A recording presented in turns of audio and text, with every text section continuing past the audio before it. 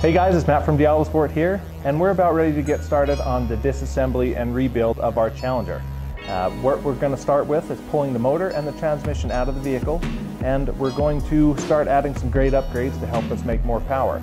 The first of which will be a forged rod and piston kit, a Hellcat cam, and a bunch of other support parts for the engine to make sure that it can handle all the power. All of those things are being provided by High Horse Performance, who's a great partner with us on this build.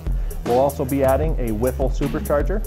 It is a 2.9 liter positive displacement supercharger. It's a great upgrade for these Hemi motors, and it will really help us make the most power we can. On top of that, we're going to be adding a Southern Hot Rod War Viking transmission.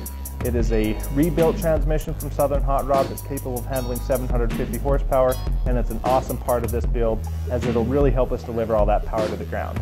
Now we're going to be doing this whole disassembly here at our facility by one of Diablo's own, John Rodriguez, so it's about time to get started. Let's go see what we can do.